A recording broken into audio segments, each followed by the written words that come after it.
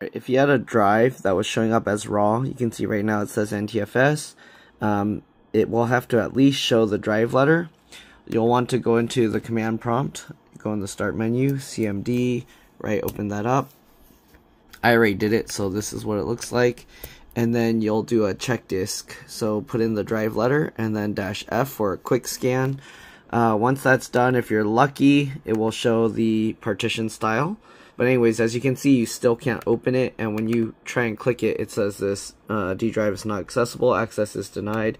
We're going to try something to see if we can access it. So what I'm going to do is I'm going to right click it. We're going to go to properties.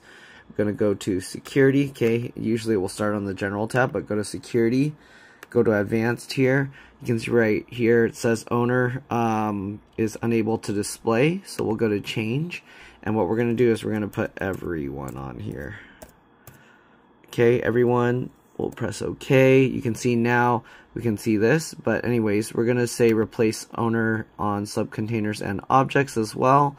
And yeah, so we're going to do that. Replace all child object permission entries. I'm going to do this as well. Not too sure what exactly that does, but we'll just check all of it. We'll say OK. And you can see it can actually read data there. So we'll wait till this thing finishes, and then we'll see if we can access the drive again.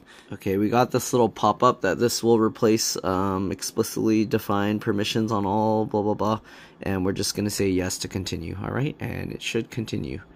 Alright, finish, but as you can see we still can't open it, so let's double check again. Security, advanced, it says everyone. Alright, here you can see I ran checkdis D/R to do a more thorough check, and you can see it has all these issues, so I think the drive is too damaged. We'll do the security stuff one more time, but I don't think it's gonna work. So yeah, hopefully this works for you. It does work sometimes, but not always, so it depends on how bad the drive is. Hey, got it to read. So what we did was security. I added everyone down here by going into the change permissions here, and then I added everyone here,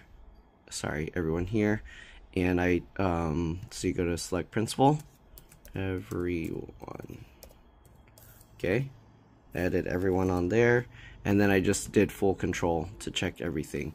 Then I said okay, I added that, and then I did this one more time, the thing before, adding everyone here, okay, and then I did the 2 check marks. And after that all finished, after that, now we can see. But there's not really anything there. So anyways, that's it. See you guys later. Bye.